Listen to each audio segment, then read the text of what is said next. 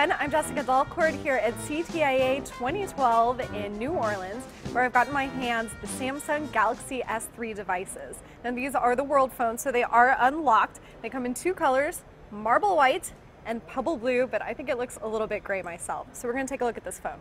So this is quite a large phone. It's got a really sleek and glossy surface on it. Feels really nice in the hand, conforms really well, just feels really good to hold. The screen is rather large. It's 4.8 inches here. It's got an HD display, so it's HD Super AMOLED. It's pretty, the colors are sharp, it looks really nice, and it makes other sites look really nice when you're looking at them. So it really shows off websites, movies, photos, and the works. So it does run Android 4.0 Ice Cream Sandwich on here. That is the latest. And it comes with a lot of fun apps on it, a lot of things that Samsung added. So there's something on here called S-Voice, which is sort of like a Siri-like presentation.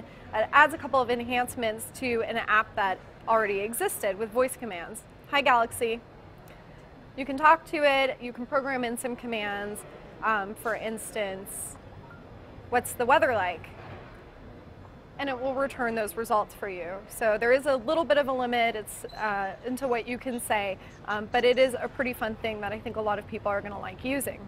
There's also an app on here called All Share Play, and if you load All Share onto other devices like your computer or other phones, then you'll be able to connect to them and see their content, send your content over there as well. So there are many other sharing apps on here as well.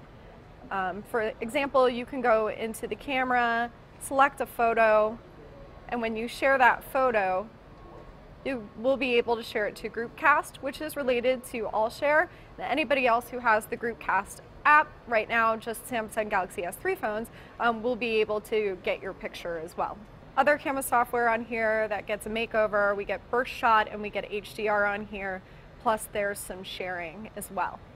There's also something on here called S-Beam, which is a lot like Android Beam, except that it's been enhanced, so you can now share files as well as URLs for internet sites and apps. You basically just tap the phones together, press to beam, and you can send your file.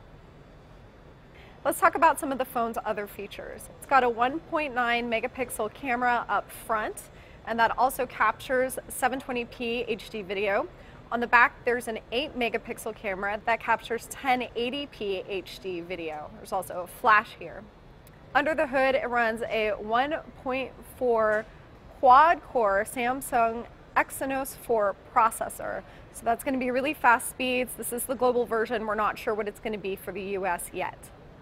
So actually there's going to be a lot of variation on capacity, at least with this global version. It will come in either 16 gigabytes, 32 or 64 gigabytes, and there's even room for a 64 gigabyte card for external storage. So this phone is coming to the UK first. That's going to be May 29th, and there's no pricing yet.